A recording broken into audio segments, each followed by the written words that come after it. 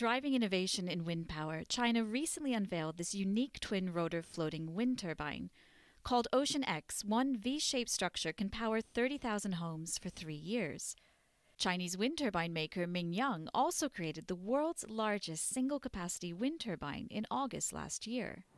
While not on the same scale, the UK has developed unique technology to improve wind power production and is working alongside Chinese partners.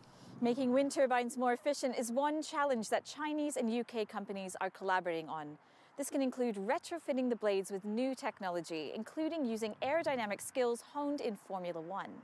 Anakata Wind Power, based in Oxford, has been working with Chinese wind farms since 2017. Chief Technology Officer Ben Wood was the head of aerodynamics for various Formula One teams. He's adapted techniques for aerodynamic efficiency for race cars to wind turbines. So this is called a vortex entrainer, and we currently make this part in China with our partners, and we developed it with them. We tested it out in Chinese wind farms on different Chinese technology like MingYang or Dongfang or Gold wind turbines. Some of the flow control features that have been developed in Formula One over the years, so shedding lots of smaller vortices rather than one large one, produces more stable aerodynamics and more stable vorticity and makes the part much more efficient for delivering torque and power on the turbine. These pieces can improve energy output by 10%. And for Anakata, there has been mutual benefit working in China. The Chinese have learnt from the European wind turbine industry. The European industry will learn from the Chinese as well. They're strategically different approaches. And, Chinese wind turbines tend to produce more power at a given wind speed for the same price point.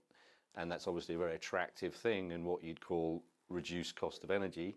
So, they're driving it forward from looking at that metric. No country can do it by themselves.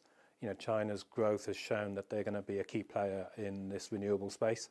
And the technology sharing is the best way to advance the progress that we all need to make, because time is not on anyone's side.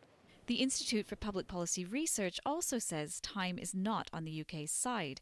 In a recent report, it estimates the UK will miss its 2030 target for installing offshore wind turbines by 18 years unless it triples its manufacturing capacity.